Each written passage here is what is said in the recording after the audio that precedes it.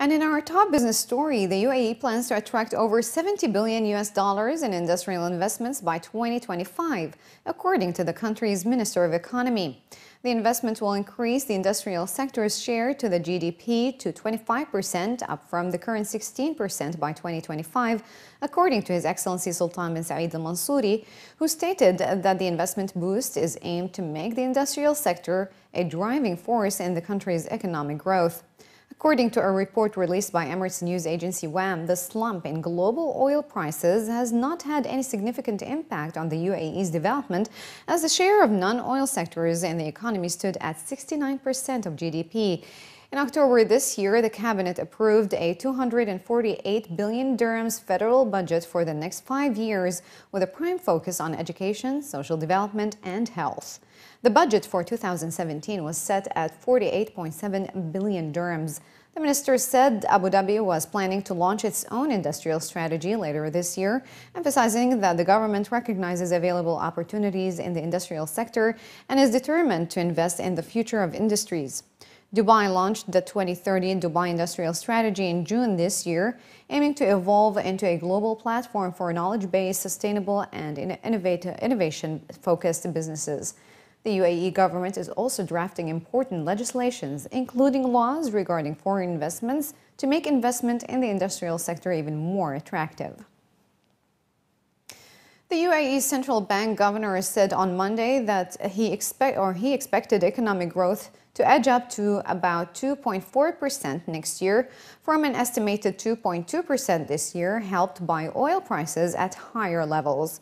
His Excellency Mubarak Al Mansouri told reporters on the sidelines of a UAE Banks Federation conference in Abu Dhabi that next year's lending growth would probably be in line with 2016 and that credit growth has been about 6% this year on average.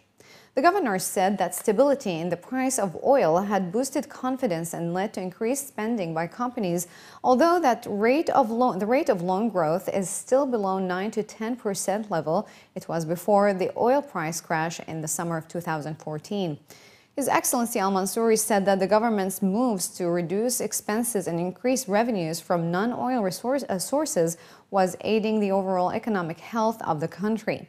Since the price of oil began its sharp descent in 2014, governments in the region, such as Abu Dhabi, have reduced energy subsidies and cut spending and raised debt in international markets to prevent deficits from spiraling out of control. The IMF, which last month hailed the Arabian Gulf's efforts to plug budget deficits in projecting the UAE's economy to grow at 2.3% this year and 2.5% next year, broadly in line with the central bank's estimates. The UAE has once again been named one of the most sought-after career destinations for the world's millennials.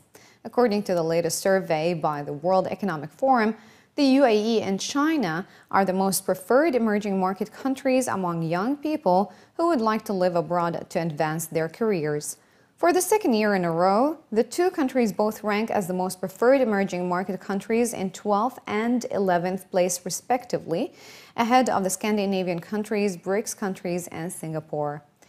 The US, UK, and Canada led the list. A survey organized by the Global Shapers team of the World Economic Forum asked some 20,000 millennials aged 18 to 35 about a range of issues concerning business, the economy, politics, technology, and values.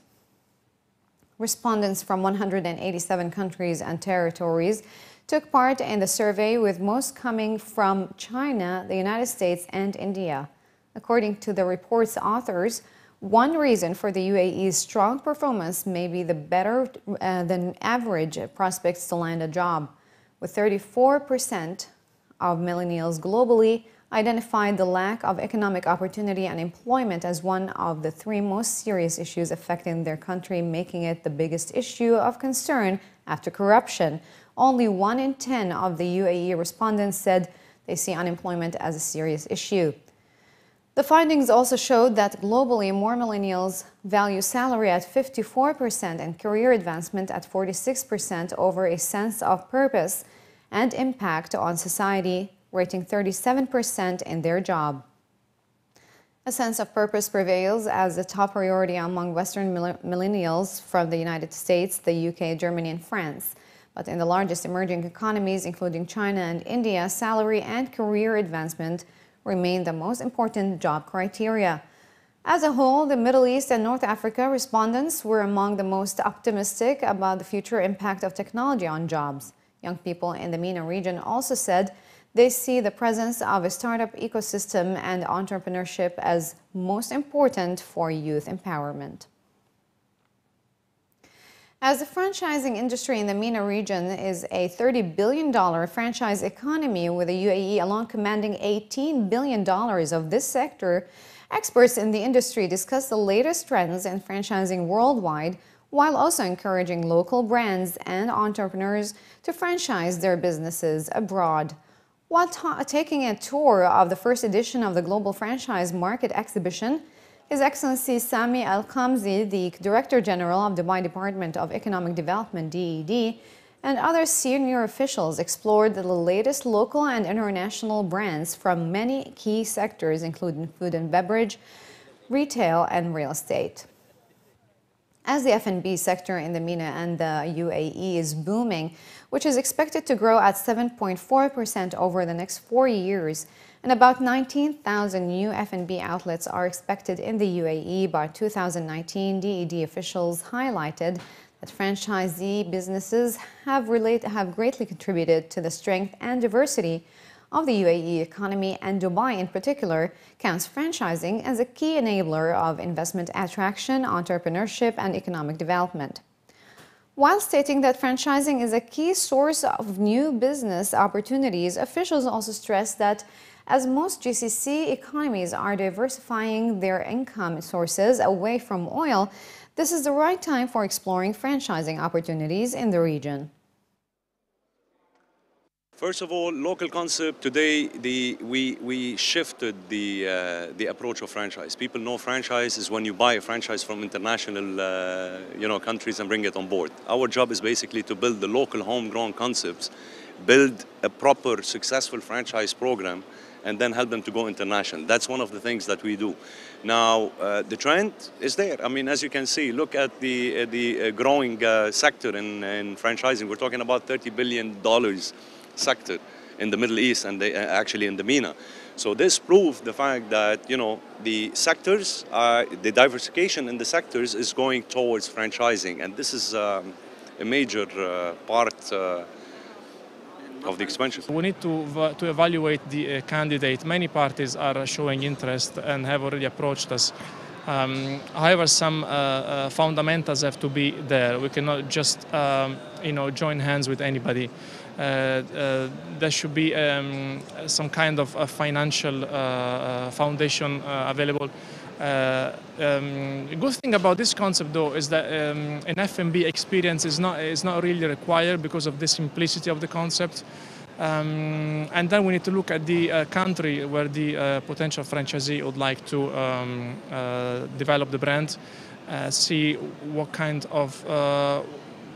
of place there is, in which form the brand can be developed. This is a brand that can go as a trailer, as you see behind me, or can also be developed as a kiosk or as a food counter. So, according to the to the country of operation and to also the capabilities of the franchisee, we will ultimately define what is the best route to take. On the sidelines of the exhibition and conference, Dubai SME and Aswaq have signed a memorandum of understanding to support local startups, under which entrepreneurs registered with Dubai SME will be allowed to operate franchise retail outlets under the brand name Aswaq Mart. The initiative is aimed at promoting entrepreneurship and providing investment opportunities for entrepreneurs in the UAE, enabling them to contribute to the development of the national economy. Basically, the entrepreneurs whom are registered within the Mohammed bin Rashid establishment, Dubai SME. Basically, there are not much of them are into the retail and into the supermarket activities. So this MOU or partnership with Aswaq will encourage young Emiratis to enter into into getting a franchise or obtaining a franchise from Aswaq and starting their own businesses. We provide from our end the opportunity of training and understanding the retail business, especially in the food retail business. And from the SME side, they will be giving us a short list of people, starting off with UAE nationals to be entrepreneurs for this venture. But in the future, we hope in 2018, we'll start it off and open it up to everybody that's residing within the UAE or around the world. Our concept is supposed to be within the UAE for the next 2 years, and then after that to spread out into GCC, Jordan, and Egypt.